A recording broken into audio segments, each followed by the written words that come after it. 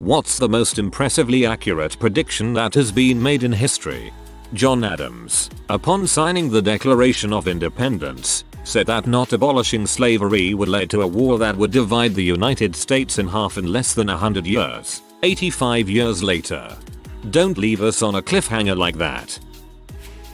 If there is ever another war in Europe, it will come out of some damn silly thing in the Balkans. Otto von Bismarck, 1878. Not so much a prediction as a crazy coincidence. Edgar Allan Poe, in 1838, wrote a story called The Narrative of Gordon Pym of Nantucket. 4 survivors of a shipwreck draw straws to determine who will be cannibalized so the others may survive. Richard Parker succumbs to consumption, not Oregon Trail style. Same scenario occurs in real life in 1884. A yacht called the Mignonette sinks. 4 survivors end up on a barren raft. They realize they cannot all survive. Someone is going to get Donna partied up in there. Ends up being the poor cabin boy. His name? Richard Parker. There's a court case on the real life scenario. Can't remember the name. Mark Twain predicting he would die on the day of Halley's Comet is on here often, but that's because it's so impressive. This was pretty impressive to me. I had gotten up early one morning and was sitting in our living room drinking coffee. About 5 minutes later my wife walks in, half asleep and really groggy, and goes, "Did anyone get hurt in that car wreck?" Naturally I'm like, "WTF are you talking about, dear?" Literally at that moment, bam. Huge wreck at the intersection outside our house. I freaked out and just kind of assumed that she was a witch from then on. I don't want to play 10 years and then die of a heart attack when I'm 40. Future NBA Hall of Famer Pete Maravich, age 25. He played 10 years in the NBA and died of a heart attack at 40. I read about one guy who made a bet in June 1959 that they'd have a man on the moon within 10 years. He was out by 1 month. Dang, that must suck. The pilot episode of the X-Files spin-off The Lone Gunman was about them discovering a terrorist government cover-up plot to fly a plane into the World Trade Center, a year before it actually happened. Relevant. The WTC towers are missing from the New York skyline in the 1998 game Deus Ex. Digging deeper, the game says that they were destroyed in the 2000s by a terrorist attack. This is not peace. It is an armistice for 20 years. French Marshal Ferdinand Foch, on the Treaty of Versailles, peace treaty at the end of World War I. He thought that it was too easy on the Germans. Actually, if it wasn't so hard on Germans, maybe there wouldn't be World War II. German nation was so demeaned and humiliated by Versailles that Hitler could play with nationalism very easily. David Moyes' prediction that he'd get Everton above Manchester United in the Premier League. He simply didn't foresee that he'd be managing United at that point. Ouch. People will run for fun. Dr. Emmett Brown 1885. It's calling jogging. It might be a soft J. And apparently you just run for extended periods of time. My old high school history teacher was former college classmates with Bill Clinton. He said one of their old law professors once said Bill has the potential to make it to the very top, if only he'd learn to keep it in his pants. I predicted Michael Jackson's death 1 hour before it happened. Not kidding. Freaked out my co-workers. Source, me. I think I'm too late to this, but have you ever read Fahrenheit 451? That book predicts huge flat screen TVs, Bluetooth, realistic robots, and the general change in attitude of society. More importantly, the mechanical hound. The neutrino. In 1931, Wolfgang Pauli was bothered by some weird numbers from radioactive beta decay. It didn't add up. Something had to be causing the discrepancy, and he postulated that a ghost particle with no electrical charge, of incredible energy, with nearly no mass. A particle that was so energetic and so unperturbed by charge that it could theoretically travel through a light year of solid steel without interacting with any other particles. Such a particle must exist, he theorized. The journal Nature rejected his paper. His hypothesis was ludicrous. And even if he was right, how would science ever prove such a ghostly particle actually existed? Inconceivable, they cried. But guess what? B. Enterprising physicists understood Pauli's theory and conceived of a way to isolate their detectors and perceive neutrinos. In chambers far underground, in pools of cleaning solution, they detected that blip, then another, and the characteristics of that blip, they were telltale signs of an electrically neutral, incredibly tiny, incredibly energetic particle that hardly interacted with matter. They had found neutrinos. What Pauli conceived of on a blackboard became a scientific fact. This discovery is up there with black holes in the hierarchy of I think, therefore stuff is world of theoretical physics.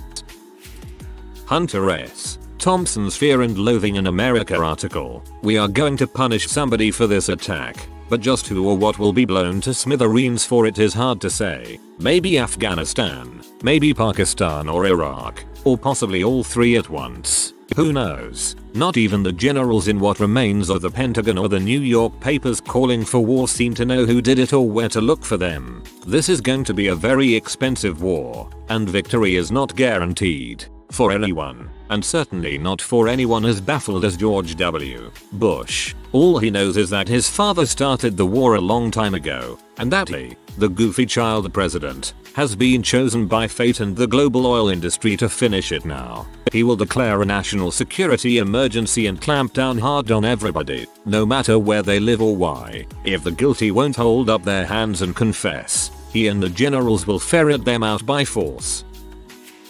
Someday, in the distant future, our grandchildren's grandchildren will develop a new equivalent of our classrooms. They will spend many hours in front of boxes with fires glowing within. May they have the wisdom to know the difference between light and knowledge. Plato. Thought it was kind of creepy accurate the first time I heard it. The one with the power to vanquish the Dark Lord approaches. Born to those who have thrice defied him, born as the 7th month dies. And the Dark Lord will mark him as his equal, but he will have power the Dark Lord knows not. Either must die at the hand of the other, for neither can live while the other survives. The one with the power to vanquish the Dark Lord will be born as the 7th month dies. Mark him as his equal. Neville Longbottom in the case of mistaken Avada Kedavra.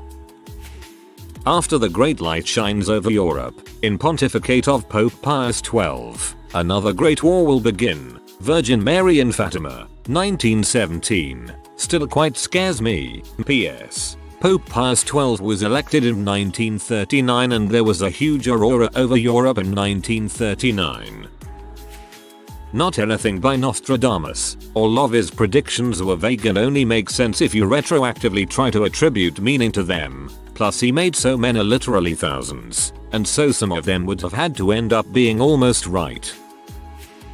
Hymn 1.50 of the Rig Veda on the sun says, O sun, you who traverse 2202 yojanas in half an amisa. The usual meaning of yojana is about 9 miles as in the Arthasastra and Phonimisha. The measures of time are thus defined in the Puranas. 15 amisa equals 1 kastha, 30 kastha equals 1 kala, 30 kala equals 1 muhurta, 30 muhurta equals 1 day and night. An amisa is therefore equal to 16/75 seconds. It does come very close to the correct figure of 186,000 miles per second. Rigvedas were written approx 1,500 years ago. Edmund Halley, using his friend Isaac Newton's laws of gravity and motion and a tour de force of mathematical genius, determined by studying ancient texts of previous comet sightings that many of those comets were actually the same comet which returned periodically, and using his findings he accurately predicted the next sighting of what is now known as Halley's Comet, which shows up after every 75 years. That's not predicting, that's called calculating. The Britney Spears episode of South Park predicted that Miley Cyrus would be the next celebrity to go crazy. All that's left to complete this prediction is to perform the ritualistic human sacrifice. When Wayne Campbell declares she will be mine, oh yes she will be mine about the guitar Garth told him he could never afford. Peter Schiff's prediction of the 2008 economic disaster, still hoping he's wrong about the oncoming worldwide economic collapse. General Billy Mitchell predicted a Japanese surprise attack from the air on Pearl Harbor. He was silenced by the government. That guy who wrote 20,000 Leagues Under the Sea basically predicted submarines and various other technologies over 100 years before their invention. Jules Verne. The Halley's Comet guy. He predicted where and when it would pass 70 years out using nothing but second-hand accounts in ancient texts describing the comet in the past. Source: Cosmos. I remember seeing a documentary where they presented a scenario about a huge hurricane that destroyed the Louisiana Gulf Coast and caused gas prices to soar. A few months later, Katrina made it a reality. A huge hurricane hits the Louisiana coast about every 30 years. Just science and its location. Nostradamus was scarily accurate in his predictions. Like this, for example, the sea will not be passed over safely by those of the sun. Those of Venus will hold all Africa. Saturn will no longer occupy their realm, and the Asiatic part will change. And, as we all know, that's exactly what happened. It took me way too long to realize you're joking. The person who submitted to Wikipedia that Chris Benoit had killed his family and then himself 12 hours before it actually happened. The computer will become the hub of a vast network of remote data stations and information banks feeding into the machine at a transmission rate of 1 billion or more bits of information a second. Laser channels will vastly increase both data capacity and the speeds with which it will be transmitted. Eventually, a global communications network handling voice, data and facsimile will instantly link man to machine, or machine to machine, by land, air, underwater, and space circuits. The computer will affect man's ways of thinking, his means of education, his relationship to his physical and social environment, and it will alter his ways of living.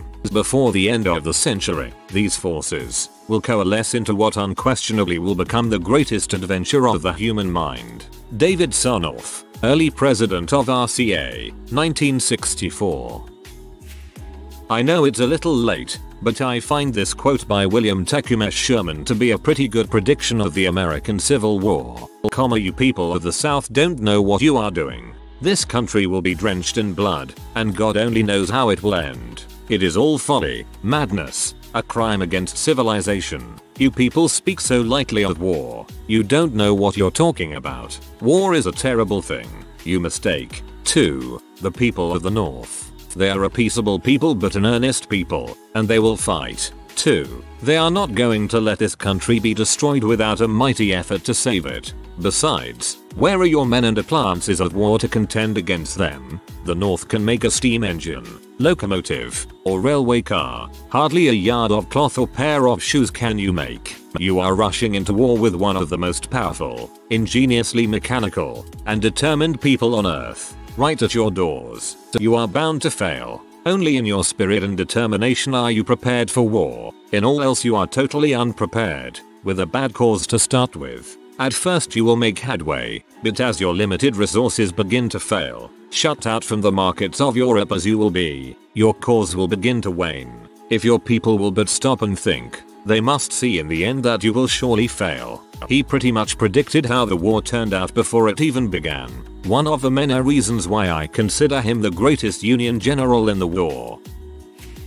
Moore's Law, the prediction, made in 1965, that the number of transistors in a dense integrated circuit will double approximately every 2 years. It's almost exactly right, which is pretty dang impressive considering how vastly different technology was 50 years ago. If you are new to the channel, you can subscribe. I publish new videos every day. Until then, check another video.